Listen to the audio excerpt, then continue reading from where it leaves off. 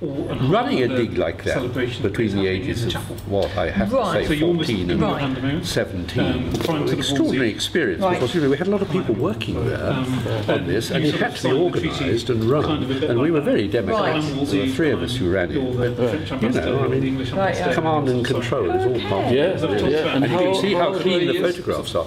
Well, when I dug that was the spring of 1952. So that might well be in the church, in the chapel, rather than in the hall. Right, okay, that's interesting. I was born in June 1937. What does that make me? Am I 14? I'm 14, I think. Even if it was a high status. And look, we cleaned it up. Absolutely. So where did you learn your archaeology then? Mortimer Wheeler at St Albans in 1949.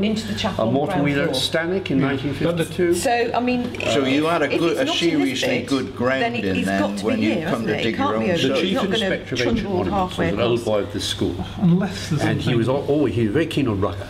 The other thing he was keen on was archaeology. And if he heard that anybody in the school was interested in archaeology, he wanted to know all about them. And within weeks of my getting there, Brian O'Neill had made contact and ensured that Lawrence Barfield, my friend with whom I dug this, went off and dug for his wife to get training. And then the chief inspector himself would come down every season and see how the dig is going, and he'd send the young John Hurst down to the HubSpot and the Open Ancient Monuments Laboratory with the then young Leo Beach, just beginning scientific archaeology. Well, I mean, we need to speak to Sophie and we were about whether she incredibly wants us interesting to people try to and have wonderful, lifelong friends. If Brian O'Neill hadn't died very early, that would tell us whether lifelong friends. So were you the only archaeologist that the school produced? Oh no, the long history of it. Where it was, I mean, Stanley Casson in the 20s, I.E.S. Edwards, Pyramids Edwards. This is where there'd be a great window. 20s.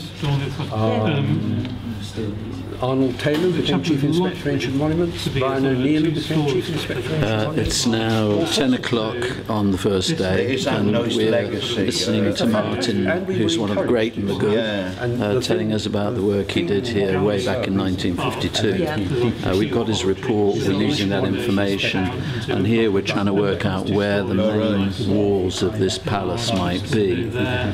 Kent is an expert on royal palaces, so he and Jackie are trying to work out exactly what some of these structures might mean, and so it's a really critical stage. The first trench is going to produce large amounts of material, so where it goes in is going to be absolutely critical, because any trench we put in is going to be probably going for a couple of days at least. So all these conversations are really critical this time. It gets used in this way. So interesting that when they start washing the